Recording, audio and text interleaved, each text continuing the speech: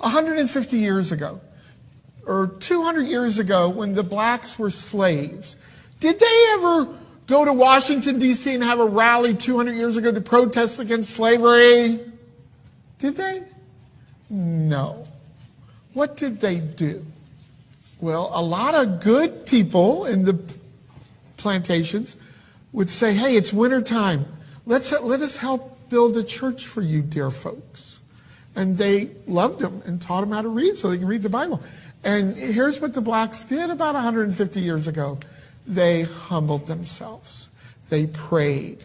They sought God's face and they turned from their wicked ways. And God made slavery illegal through several white presidents, right? It worked, didn't it? This is Pastor Mike Keller. He is Anna Duggar's father. If you don't know who Anna is, Google it. Well, they didn't travel to D.C. to have a rally. They were slaves. They had no freedoms. None. Use your prisoners as research monkeys. Whatever we got to do. Mass genocide, abortion, hysterectomy, whatever we got to do. It don't matter what we do. There is no sin so great that white supremacy will not use it. There is no sin so great that white supremacy will not use it. There is no sin. There is nothing that you can name where the white folks will say, we're not going to do that because that's just wrong. You will never see that. You will never see that. You will never see that. World War II, they said you can't drop the atomic bomb on the Japanese people because that'll kill the babies and the women and the unborn and mess the soil up. When I was in Japan a couple years ago, they told me that the area where America dropped the nuclear bomb, food still don't grow. Nothing can live there even now. America, the only nation to drop a nuclear weapon on another people, they don't have no political morals. They don't have no economic boundaries or borderlines. They don't have no rule book for what you can and can't do to another people. You don't know who the hell you dealing with. You think if you kiss their ass long enough, you think that if you regurgitate their scholarship long enough, you think that if you get enough of their college degrees, you think if you marry one of their daughters, you think if you pray to their white Jesus, you think that if you worship their scholars in history and if you pledge loyalty to the Constitution that they will leave your black ass alone. You are wrong. They don't give a damn about you. Stop investing so much of your time into kissing white folks' rear end because it will never pay off. You invest in them, they have never invested in you. You invest in them, they have never invested in you. They are ruthless. Absolutely ruthless.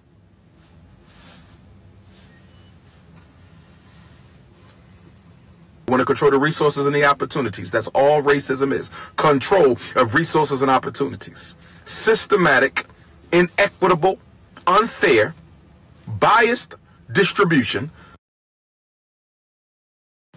White folks don't believe in equality. Equality is a sin. White supremacy means they must always look better than black people. So equality is a sin. America has never been equitable. America will never be equitable. There has never been a day in the history of this nation. There has never been a single day in the history of this nation where black people were treated fairly and equally. You can't give me a day. If you know of a day, give me a goddamn day. Give me the day. Name a day. Give me a date where on that one day for 1 hour, 2 hours, 6 hours, 12 hours, 18 hours, give me a date where on that day white folks treated black folks equally for an hour. You can't give me a minute. You can't give me a second. They are always scheming on how to disadvantage black folks even more than they already have disadvantaged us. Did you hear what I just said? I said they are always scheming as to how they can do a better job. They are always scheming as to how they can do a better job practicing racism. You Negroes are under the assumption that white folks are trying to do away with racism. You silly ass Negroes. You actually believe that Barack Obama being in the White House meant that white people were trying to do away with racism with your dumb ass. Let me tell you a little secret.